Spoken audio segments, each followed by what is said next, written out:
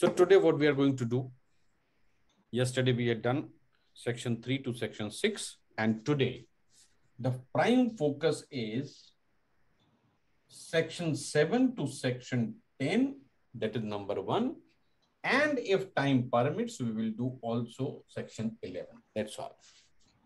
Cannot go beyond that. Section 7 to section 10, and in that also section 9 does not exist.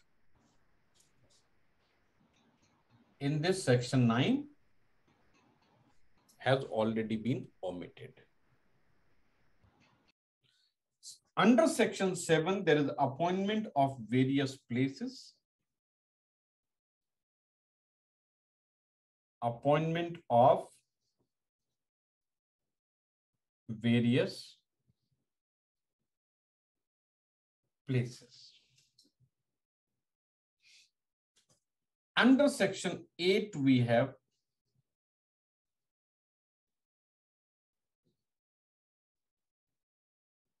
customs area.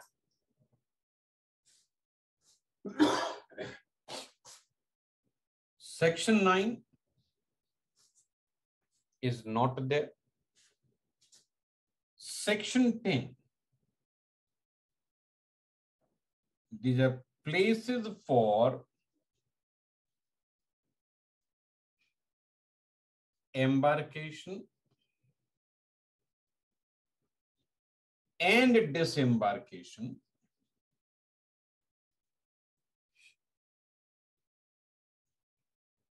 from a vessel.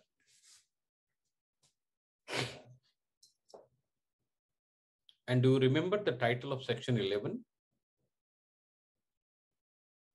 Prohibited goods. Power to prohibit importation or exportation.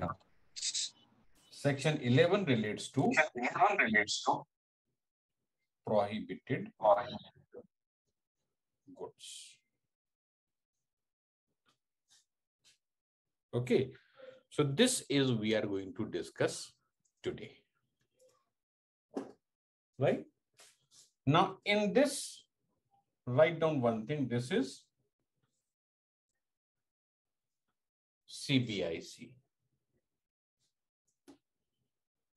This is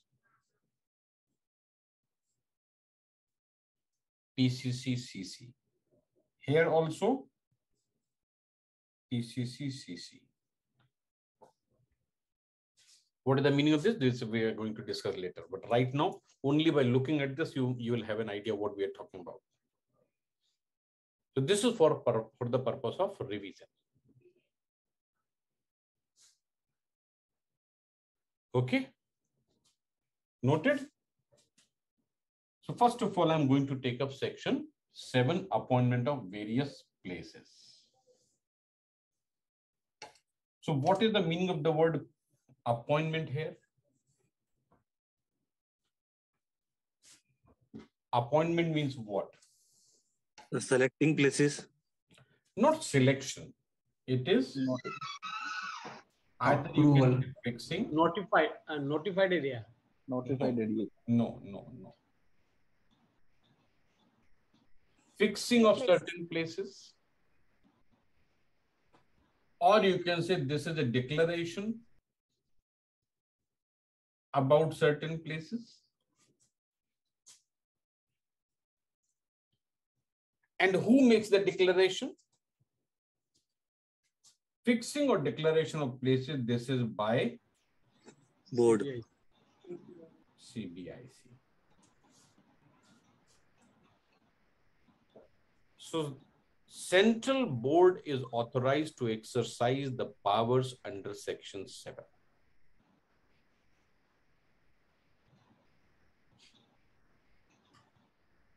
Sometimes this itself becomes a question: who is authorized or entitled to exercise the power under a specific section?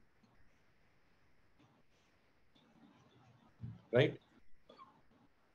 Like yesterday, under section 4, who is entitled to make appointment of the customs officers? CBIC. CBI, sir. PIC or central government CBIC. or Ministry of CBS. Here is a CBIC. Under section 10 is CBIC. central government. right? And under section 5, who is authorized to delegate the powers? PCC, PCC or CC or both. PIC as well as CC. PCC and PCC, CC. under section 6, who is entitled to exercise the powers?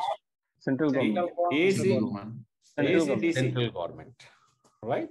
And the power of entrusting the powers by central government to Board. any other Piece of state officer of government, central central government, State state government government, local And authority. local authority. Okay, so as the number of section increases, you will have to put in more efforts to understand under which section who is entitled to exercise the powers. But it is only once you understand the concept, later on it is a matter of only a revision. So the reason of confusion will not be there. Okay, so under section 7, who is authorized to exercise the powers? It is the central board. Right now, which places are appointed? So section 7 is in front of you. This says the board may, by notification, the official gazette appoint.